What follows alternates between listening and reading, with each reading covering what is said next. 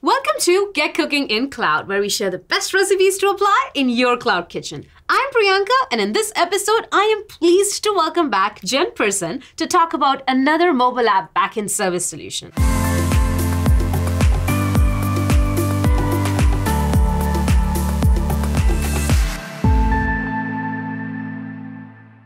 Hello, Jen. Welcome to Get Cooking in Cloud. Thanks, Priyanka. I'm super excited to share today's solution. I think it's a real winner. Well, so far, you've shown us some really great recipes. We've looked at some architectures using Firebase, and then another one using Firebase and App Engine Standard, and then yet another one using Firebase and App Engine Flexible environment. So we're all wondering, what are we cooking up today? Well, the ingredients for today's recipe are the App Engine Standard environment and the Endpoints Frameworks. Ah, yes. I know that Endpoints Framework for the App Engine Standard environment generates APIs, client libraries, and discovery documentation for an App Engine app. Exactly. This means you don't have to write wrappers to handle communication with App Engine. And with the client libraries generated by endpoints, you can make direct API calls from your mobile app. Using endpoints with App Engine gives you an app platform that monitors, updates, and scales the hosting environment. What sort of apps might not be a great fit for this? Well, I don't recommend this architecture if your app requires automatic real-time data synchronization across devices.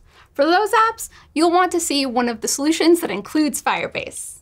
So in Priyanka's Kitchen, could you help me understand this with an example? Well, remember when we talked about updating player scores and rankings?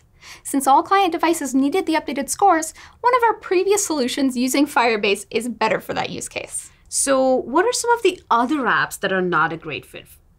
So if your backend services require custom servers or third-party libraries, you'll want to look at the solution with Firebase and App Engine Flexible environments. Like for example, if I needed custom payment processing server to process payments in Priyanka's Kitchen app, then that payment processing server can be on App Engine Flexible environment integrating with Firebase, right? Exactly. And finally, if your systems don't support SSL, you'll want to choose another solution because SSL is required by endpoints. And if App Engine with endpoints sounds like a good solution for developers, then how can they find out more? Link below is a set of getting started tutorials that show how to build the Hello Endpoint sample app. This sample lets you send simple messages. The backend service is implemented on App Engine and exposed to the mobile app with endpoints. Awesome. Well, if your use case requires making direct API calls from the mobile app, then it's worth checking out Cloud Endpoints and try this recipe. That's all for today on Get Cooking in Cloud. Jen, thank you so much for being here. Absolutely, it was fun. And if you'd like to know more about today's recipe, you can check out the Endpoints with App Engine guides and reference docs. Join us next time to see what we're cooking up. If you like this video, then check out the other episodes in the series. And don't forget to subscribe to our channel so you can be notified about new episodes of Get Cooking in Cloud, as well as other great Google Cloud content.